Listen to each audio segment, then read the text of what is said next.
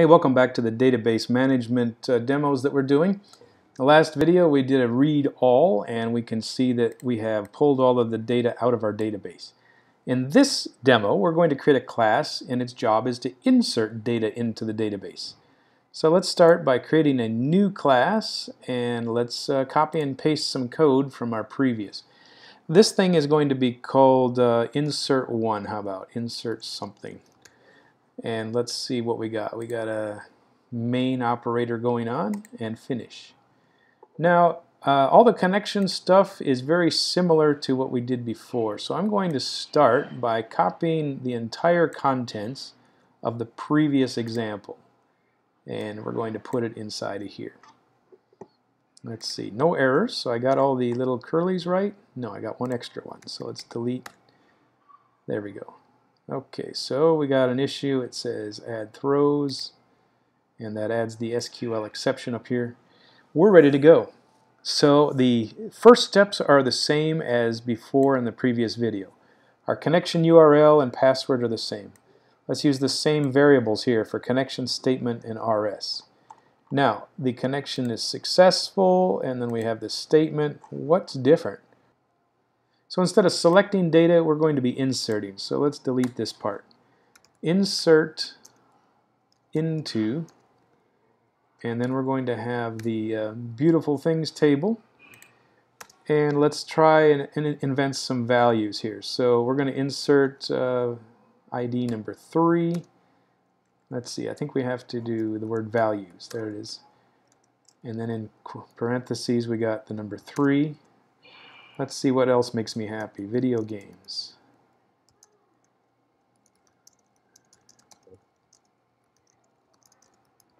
Okay, so let's put in a string. And then lastly, this gives me the happiness value of 7. So what did I miss here?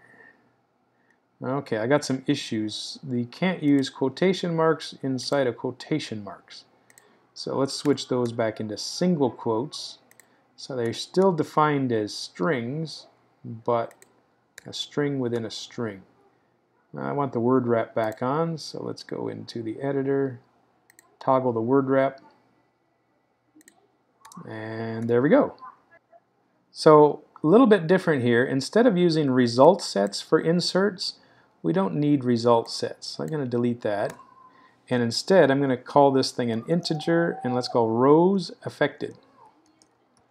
And let's start off with a value of 0. And then down here we're going to have rows affected. We got an issue up here. It says insert something doesn't match the type. It says we need to have result set. Well, result set is not what I'm after. Instead of execute query, we're looking for something called execute update, I believe it is. That's correct, yes. So execute update returns an integer. There it is. And that tells us the number of rows affected. So let's print out how many rows are affected. So really, instead of saying process the rows, we're going to say give a success message. How can you tell if you're successful? Well, the number of rows affected should be bigger than 0. Okay, it looks like we're ready to go. Result set doesn't exist here. That doesn't make any sense, so we can delete that. So we have a statement, and then we have the close. And let's see, we don't need to import that thing apparently, so we can delete him. Alright, so let's save the work here. And insert something should now give us a new value in the database. So video games is supposed to show up next. This might give us an error here. It doesn't like to have ID numbers automatically assigned. So let's change that to the word null. And it'll automatically provide us with a 3. Remember, in our database we have 2 items, and these IDs are called auto increments. So that's why I'm going to leave this ID number as a null. Okay, let's see what happens. We run it, and let's see, we want to run that as a Java application. We got an issue. It says you have an error in your SQL syntax. Check the manual. Okay. Okay, so what did I forget? It doesn't run. I think over here, just before the word values, I need to specify all of the titles of the columns that I'm going to be using. So I'm going to put in parentheses, we got ID, there's a thing title, thing description,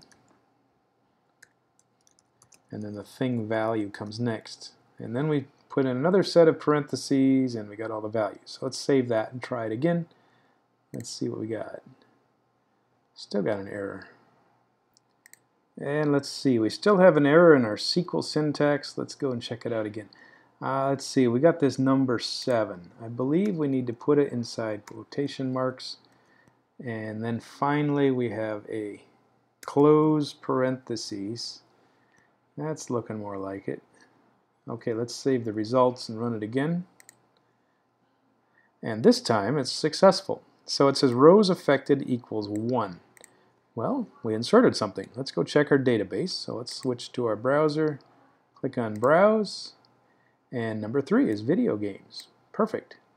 So if I go and run this thing again, I get another insert, and let's check to see if we got 2 of them now. So we click Browse, and video games shows up twice.